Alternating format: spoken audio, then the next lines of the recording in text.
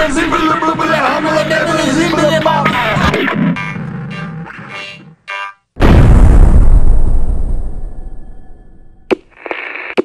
and welcome to Andy's Little Sci-Fi Horror Show. My name's Andy. I'm Drew. And I'm Ken. This is our little 10-minute window to the rest of the world. And today, we're out to get something to eat because we're starving. And it's unseasonably warm, but still, like, I'm sporting a sweater. And he's sporting the new chapeau. And tonight we're talking about... good old-fashioned sci-fi TV that never could have been.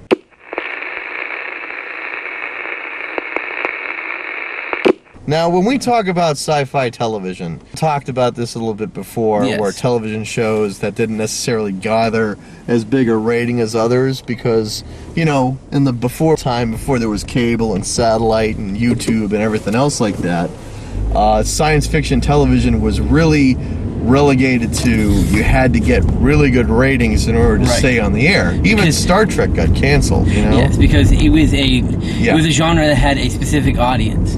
Now, when you first brought the subject up, the first show that came to my mind that I'm surprised did not make it is Farscape. Yes, I can't even remember the name. I just remember that the show had a really cool concept because the spaceship was alive. It was a Henson production. Yes. And it was smart.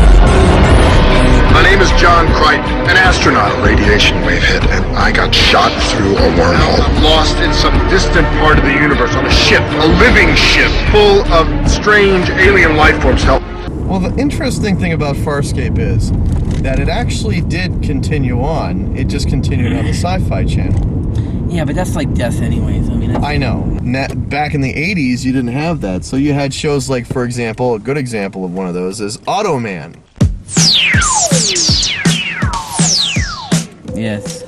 Now, Automan is unique because it was a show about a computer programmer who worked for the police department who creates a hologram that helps him fight crime.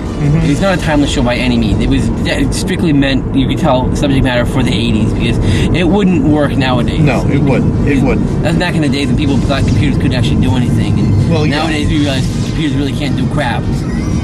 One show I'd like to see them bring back, at least for maybe a TV movie, was Manimal.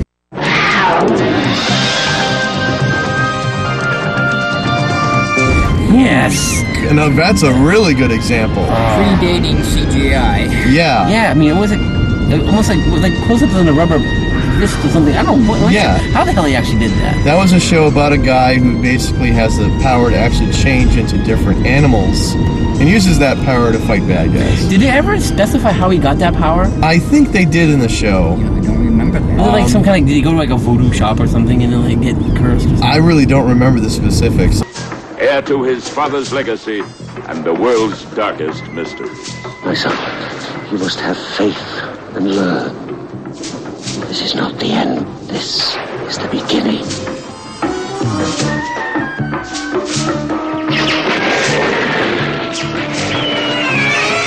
I guess you'd have to go. Oh my God, dude, get on the net with that. Now, other shows that were a little more based in a little more reality, but I thought were really cool shows, like Misfits of Science.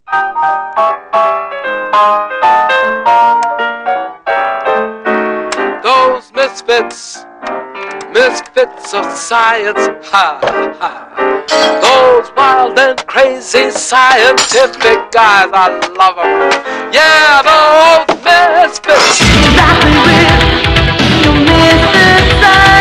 Do you remember that one? Are you kidding me? The guy could run super fast? Yeah, they shoot lightning bolts. Courtney Cox is in that show. Oh, I know. Go forgive her for that.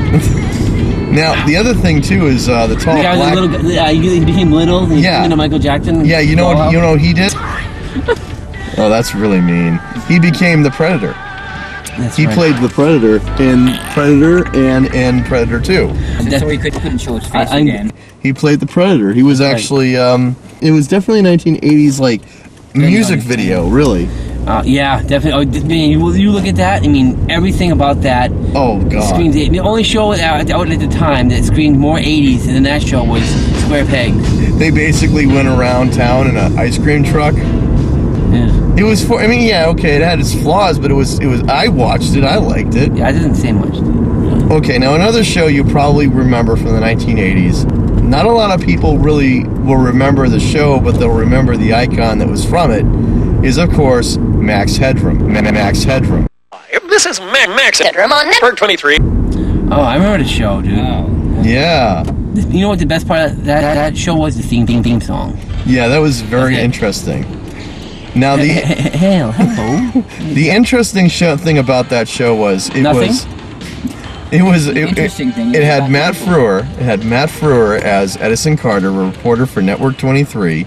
And on one of his assignments, he gets injured, and so in order to find out what was going on, they stick his brain into a computer, and it creates Max Headroom, and so Max Headroom becomes this big, huge celebrity. You are one of 6 people in this country who knows that, right? Yeah, I know. I'm a total dork. Yeah, and you're letting it spread. And I don't care. And it was a projection of what television and media would be like in the future. Yeah, all right. Yeah, it was interesting. All right, I'm gonna cool this up a bit here and make this episode tolerable. Dark Angel, James Cameron, Dark Angel. Ooh, that's a good one. I have no idea why it did not take off. I mean, I have to admit I didn't watch it when it was on, but I did watch it, posted on digital formats. Speaking of comic books, The Flash. It's like right after Batman, Tim Burton Batman came out, and suddenly they were trying to come up with as many of those types of products as they possibly could, and The Flash was kind of like one of those. It was actually really well done. They had Mark Hamill is in that show. I know. He's one of the bad guys. It would have been better as probably a miniseries or a movie, really. Yeah. I mean, how many stories can you really possibly do with The Flash? I mean, but there's another TV show that was recently on that I really liked, and I don't know why they canceled it. And it was another superhero action type of show. The Cape. The Cape. Now I have to bring you there, my friend. That was a very smart show. Yeah. But the advertising was so stupid. It's like, I mean, it seemed like they couldn't make up their mind. Were they making a drama or were they making a comic book show? It's like they were trying to placate to both audiences, and they didn't get through to either one. It was kind of misdirected in certain ways. Now, there's another sci-fi TV show that lasted only a season. I don't know why it only lasted a season. 1995's Space Above and Beyond. That was a cool show. It was kind of like a war drama and Starship Troopers kind of like together before Starship Troopers came out. Yeah, but Starship Troopers came along and did it better, though. They really did.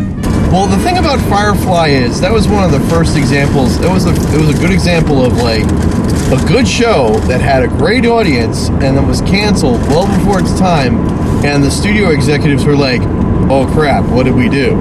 Yeah. And then of course what happened was Josh Whedon, the guy did the Midas touch. Anything he touches is gold. I know. So after Firefly was canceled, they made Serenity, the movie.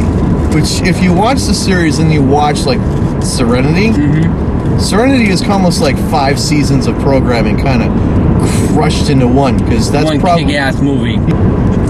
Another good sci-fi TV show stars your favorite, my favorite, everybody's favorite, Bruce Campbell. I'm of course talking about The Adventures of Briscoe County Jr. That show only lasted for a season, and that show kicked ass. I don't think anybody knew quite what to do with that show. I know, it was different. Different's cool sometimes. But unfortunately, different doesn't always sell to the mass public.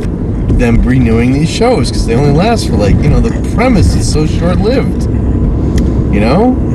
My name's Andy. And I'm Drew. And I'm Ken. And that's a small example of sci-fi that just wasn't meant to be, but should have been. If it had been better. Or gotten a better audience. Good night.